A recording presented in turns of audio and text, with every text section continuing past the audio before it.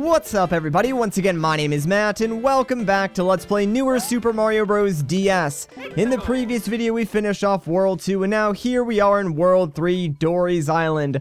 Let's jump into the first level. I am so glad to be recording again, because man, oh man, have I been dealing with a lot of random tech issues lately, which is really unusual for me since, you know, normally things just sort of work, which is kind of my philosophy on technology. Like, if something doesn't work, I'll just usually go with something else, because if I've done my part, set everything up correctly, and troubleshoot it to the best of my ability, and it's still not working, well, I would probably just, like, return whatever it is that's not working and get something else. I guess one downside to that is, I do have a lot of brand loyalty as a result, especially when it comes to computer parts. Like, I try to stick to the few brands I know make quality products, or have, like, really good customer support over, like, the cheaper alternatives.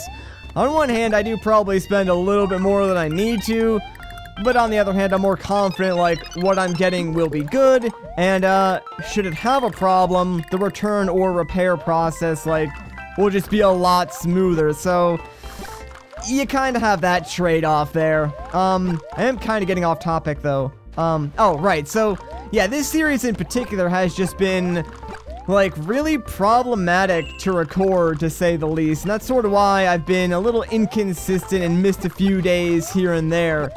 One of, like, the more annoying problems I'm having is I'll record a video, and then I'll import that video clip into my editing software, and the video portion will just be completely black. Like, the audio is still there, there's just no video. But if I open that very same file in, like, a media player, I can see the video fine. So I'm not really sure what's causing that problem. It might be my editing software, maybe it's the way the video is getting encoded, although I'm not really encoding the video any different now than when I did normal New Super Mario Bros. DS, so I don't think it's that. But my solution so far has just been to, like, use a conversion software to, like, just convert the, file to not even a different format, just convert it, like, to another file, same format, just, like, a different file, and for whatever reason, that just works, and, like, I can edit the video perfectly fine after that. The only problem is, like, that adds another 30 plus minutes or whatever to the process, which is really, really annoying, because, like, that's time that I didn't need to spend otherwise until this started happening. So, yeah, I haven't really tracked that down yet. Hopefully I can figure out what causes that, and then, you know, go back to maybe making daily videos again. We'll see. Because I'm sort of in that weird spot right now where it's like, yeah, I have these issues, but also I'm in the process of building a new computer, so do I really want to spend the time necessary to fix those problems, or do I just, you know, wait until I get this new computer and then hope that everything just sort of works out in the end? I don't know, man. I don't know. I guess that's sort of why these problems still exist and I haven't actually fixed them yet.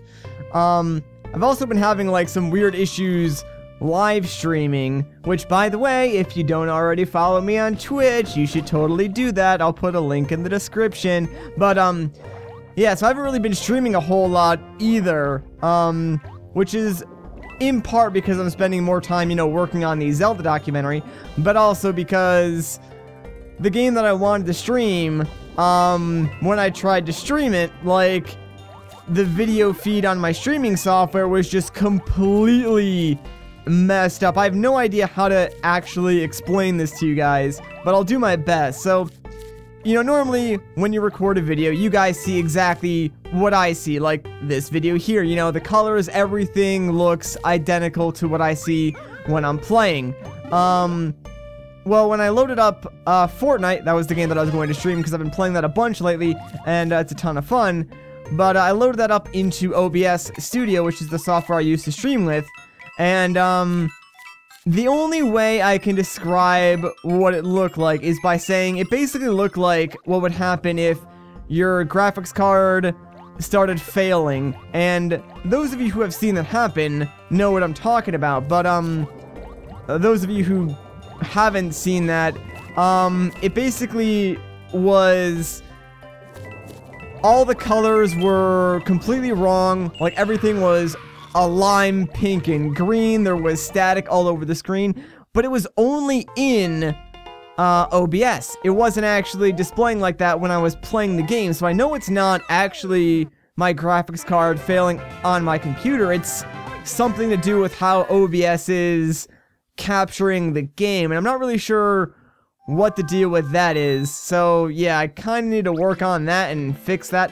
I have a theory it might be related to like a DirectX issue, but I can't really test that because I'm still on Windows 7, and I think Windows 10 will probably fix that because it has like DirectX 12 support, I want to say, something like that. I don't know. There's some like weird exclusivity thing to like Windows 10 and the newest version of DirectX, and I think that might fix the problem that I'm having, because I'm pretty sure that's what Fortnite makes use of. But that's more of like a technical issue, I guess you could say. Other than like all those random problems, though, my 2018's been going pretty swell. How is your 2018 going, guys? Like, I'm actually looking forward to the rest of this year. Things are looking up, you know, especially over the next couple of months. Hopefully some things will happen that'll just be pretty fun and interesting, I guess, for me on a more personal level. I don't really want to say too much yet, since nothing is really set in stone right now, but I'll let you know in the future. In general, though, I am optimistic about this year. Like, I kind of want to use 2018 as a self-improvement year, which I know is kind of cliche since everyone has like their New Year resolutions, but I actually do want to improve both like my mental state, my physical health, and just my YouTube channel overall. So stuff like that I'm trying to improve in 2018.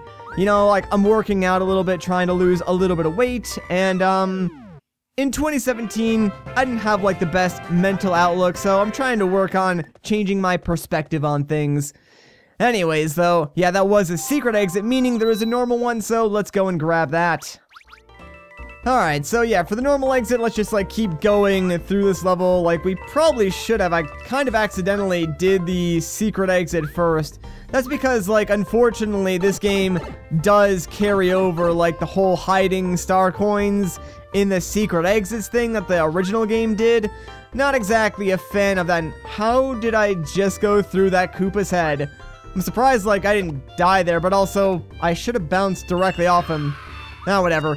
We got the star coin, and we're done with the level, baby. That's all that matters. But, that was still kind of strange. I really wish, like, they didn't hide star coins in the hidden pathways, just because that's kind of annoying. I mean, no matter what, I am going to get all the secret exits anyway, so I guess for me, it doesn't particularly matter, but still, I just rather they not do that in general.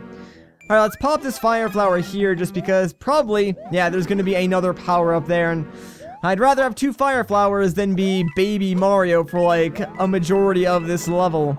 Either way, I gotta say, I do like the theme of this mid-castle, like this whole tree trunk honeycomb thing. Reminds me a lot of, Super Mario Galaxy 2's, oh no, the original Super Mario Galaxy's Honey Hive Galaxy. I'm pretty sure it was in Galaxy 1, although it might have actually also been in Galaxy 2, just set in the fall, because I do seemingly remember, like, Honey Hive having a quote-unquote copycat galaxy where just like a couple things were changed and the leaves were falling and like the aesthetic was, you know, the fall season. So that was either in Galaxy 2 or it was just like later on in Galaxy 1. I think it might have been later on in Galaxy 1. I'm not too sure. Either way, doesn't matter, because this sort of brought that theme back here, and it fits Mario pretty well. It's a shame, you know, we don't have the bee suit, but thankfully in this game, Mario can just climb on these honeycombs, no problem. This could be kind of tricky. Come on, Mario, please! Yeah, there we go, baby. No problem. So I guess, like, the honeycombs are probably retextured, like, grates from the other castles. Also, in World 3, was this castle originally a vertical castle? I'm kind of curious, like, I want to know how much they were actually able to change in this game, because it seems like all the bosses are probably exactly the same. So I wonder if, like, because this was originally a vertical castle, and whoa, that mini wiggler is like glitching out. Oh no! It's going the wrong way! Ah, crud. And we're back. So yeah, we just sort of had to like wait for the wiggler to despawn and respawn another one, because I need the wiggler to go to the right side. That way I can bounce off it and get the final star coin. But yeah, as I was saying, like, I would like to know how much they were actually able to change. Like, if they were able to make completely new levels over other existing levels, or if they sort of had to follow the same format of the original game, because like they weren't allowed to change that much, i.e. this being a vertical climbing castle originally, so they had to make it a vertical climbing castle in this game, or if like it was a normal castle and they made it a vertical climbing castle, because it seems like everything else in the overworld is exactly the same, including, you know, secret exit locations, ghost house, and stuff like that. So it makes me think that they couldn't change that because they were like hard-coded into the game or something. But whatever. Not a huge deal. Let's move on to Dory Den. Oh, man. Oh, good. Yeah, this level looks like it's going to be a lot of fun. I sure do love sitting on the back of Dory and, you know, going through auto-scrolling levels. Whee! You know, I shouldn't be, like, too overly critical on this level considering I just started it. It could be a really fun level, but, typically speaking, auto-scrollers are awful all the time. No exceptions. I think there's maybe been, like, one instance of a fun auto-scrolling level ever, and I can't even name it off the top of my head, so it must not have been that good. I don't think anyone really likes auto-scrollers. Like, I understand they need to exist, because, like, I mean, you can do certain cool gimmicks within your auto-scrolling levels, but, I just think those gimmicks sort of result in a less fun player experience, and that's just not good, in my opinion. You know, I'm also very impatient, so that might be the reason why I don't particularly like auto-scrollers. I don't know, man. That's just sort of always been my, I guess, mantra for gaming is I hate sort of waiting around and moving slowly in games. It's just not fun for me. And as a result, like, I cannot play turn-based RPGs for any amount of time at all, just because I personally do not find them enjoyable at all. Like, they're just super boring to me. Even, like, the best turn-based RPGs, I just cannot get into. That's sort of the reason why, like, I'm not crazy on the whole Pokemon franchise. Like, a lot of people ask me to play Pokemon all the time, and I'm just like, I know if I do, I'll get bored because those type of games just never capture me. And like, I thought action RPGs were pretty interesting from playing like Xenoblade Chronicles X, but I tried to get into Xenoblade Chronicles 2 and oh no, I need to get that spring! Ah, crud. Alright, let's try this one more time. This time we'll actually, you know, be prepared to jump off that Koopa because I do need this spring to grab, yeah, the second star coin over here. As I was saying, though, yeah, I did try to get into, like, Xenoblade Chronicles 2. I even, like, streamed myself playing the first, what, like, 3 or so hours of it. But, I'll be honest, I played a couple hours after that, and I just could not really get into it anymore. It's just not my cup of tea, I guess. Like, I'm not saying it's a bad game, it's just, for me, it didn't really capture my interest long enough to keep me enthralled and, you know, entice me to play through the rest of the 80+ hours of that game. Which, kind of a shame, because I really wanted to like Xenoblade Chronicles 2. Like, I played it for much longer than I normally would a game that I wasn't really enjoying. Just to, like, try and get to a point where it was like, yeah, you know, this is a lot of fun, but it never really got there for me. It got close a couple of times, but there was always just something that would stop it from, like, reaching that point of enjoying it enough to want to keep playing. So I never really hit that point with Xenoblade 2, which, whatever. I guess it's not for me. I'm glad there's people out there that are enjoying it, though, because it does seem like it's an alright game, and maybe the story gets more interesting as you go on. Like, I think I've logged close to, I want to say 10 hours in the game, but even then, like, the story wasn't really capturing my interest as much as, you know, the other two Xenoblade games. Because even Xenoblade 1, I only played a couple hours of that, but, the story was pretty interesting right off the bat, and I was, like, kind of into it. It's just that I never actually got around to finishing the game. I do plan on going back to it at some point, just, yeah, not anytime soon. Also, bro, can you come over here and blow up these freaking stone blocks, my man, please? I need you to get the star coin, dude. Hello? Please, come over here. There you go. Okay, you know what? That was too much. But whatever.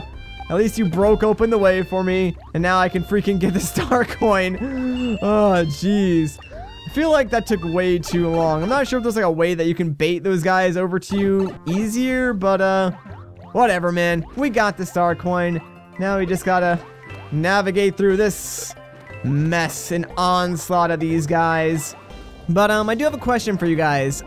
So going forward with like the rest of this series, since doing one world of video actually takes around, you know, 30 plus minutes, I am curious because I think most of you guys have gone back to school already. Like, I want to say winter break is probably over. Also, how did I get hit there? I guess like Mario's boot touched like the edge pixel of that bomb, but whatever.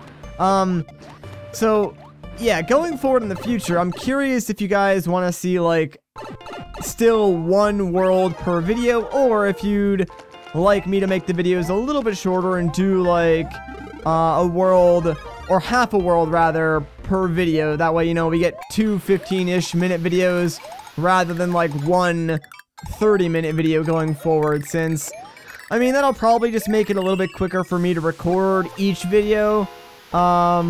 But either way, I guess for me it doesn't really matter. I'm just like trying to figure out what would be better for you guys, since you probably don't have as much free time as you did over winter break to watch videos. At least that's my thinking. I could be completely off, but hey, I mean, I'm sure you guys will let me know.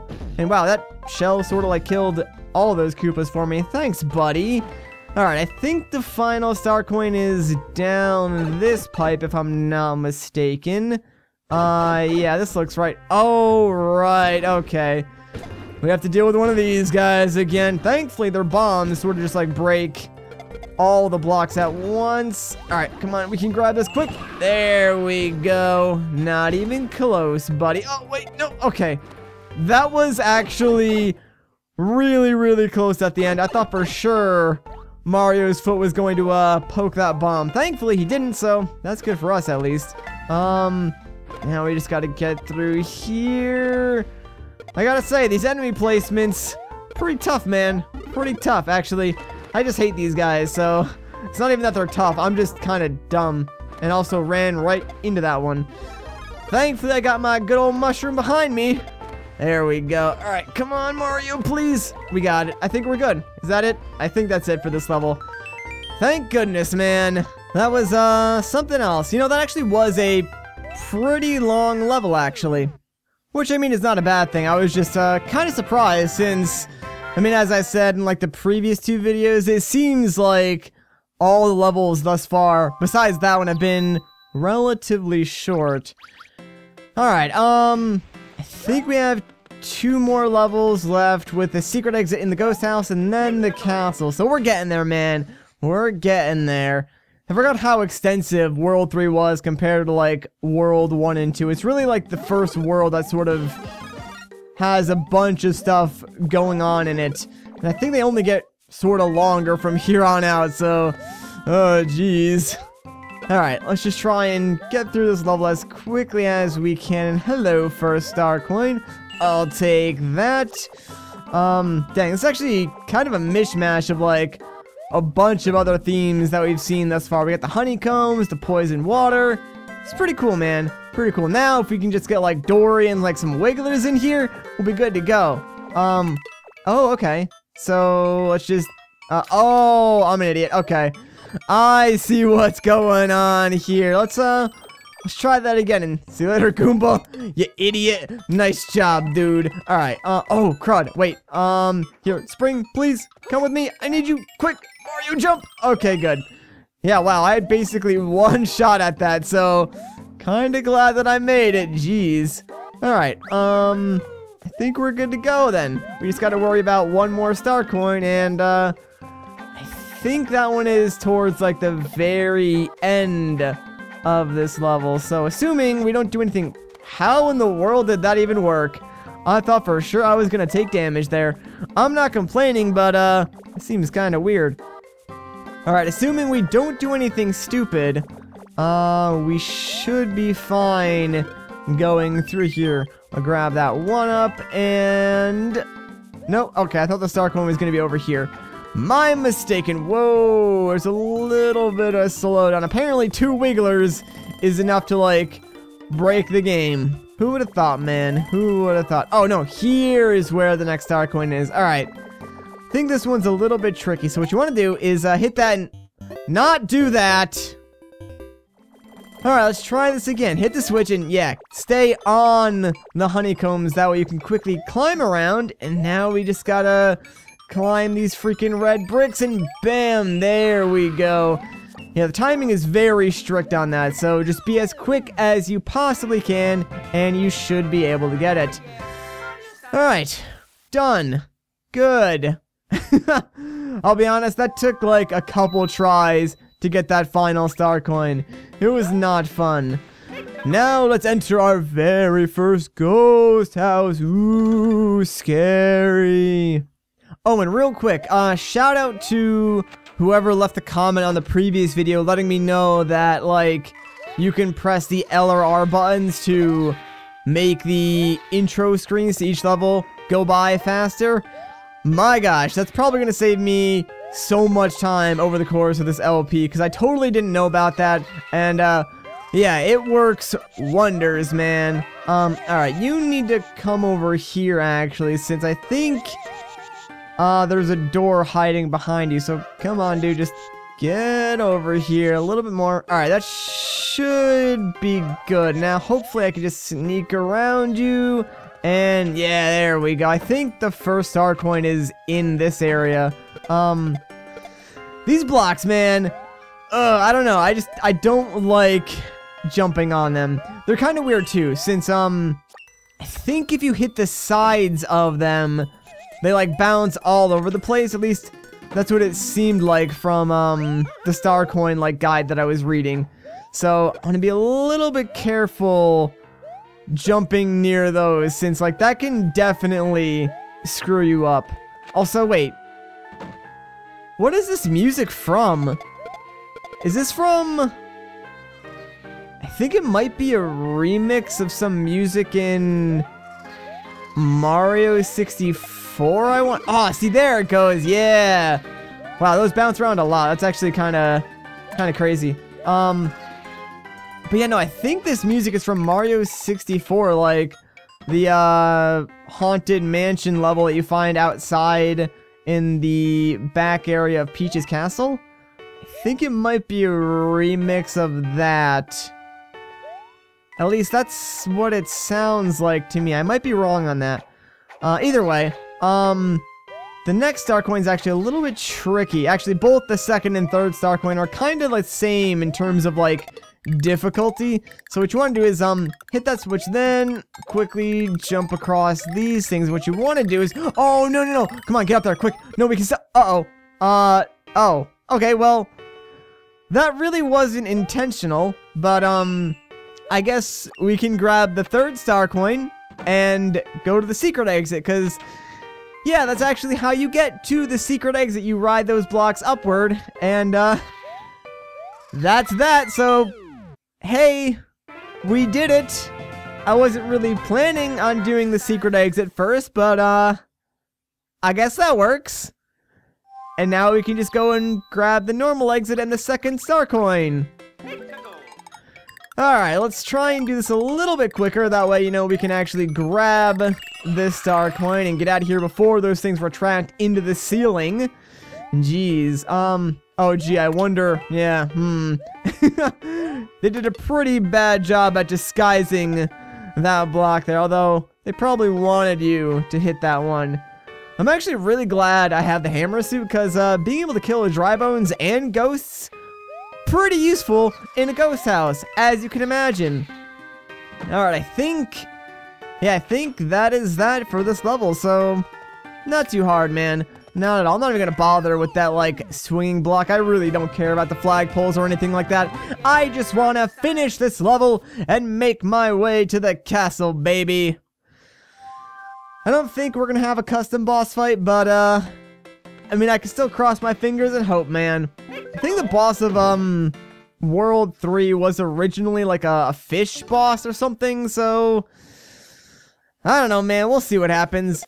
I really, really like the, design of this castle, though. It looks really stinking nice.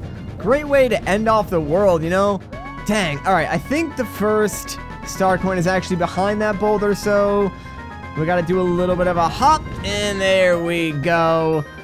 Good thing my man Mario has got them jumps, dude. He can jump over anything, no problem. So I'm pretty sure all the star coins are pretty easy to find in this level, so I'm not going to spend too much time looking for secrets. And we're just going to, like, keep running through here. And yeah, Boulder, do my bidding. Destroy those dry bones for me. Oh, well, he sort of fell down the gap. And okay, that was a little stupid. Okay, what am I doing? Hey, we're fine, baby. We're fine. Not even scared at all, man. I'm just gonna grab this fire flower real quick, and we're gonna keep going. We'll be fine. Oh, geez. This looks interesting. All right, let's just carefully stay between these two boulders. Actually, I wonder if you could, like, intentionally take damage and go behind or in front of, like, one of the boulders. It might make this section a little bit easier, but I think I'd rather just stay between them, actually. I mean, it's relatively safe here, right? Oh, I need that star coin, please. No. Crud. Oh, you definitely could fall behind. Okay. That was a little sketchy towards the end there. But, you know, we good. We livin'. So, whatever. No big deal. Oh, great. It's auto-scrolling. Crud.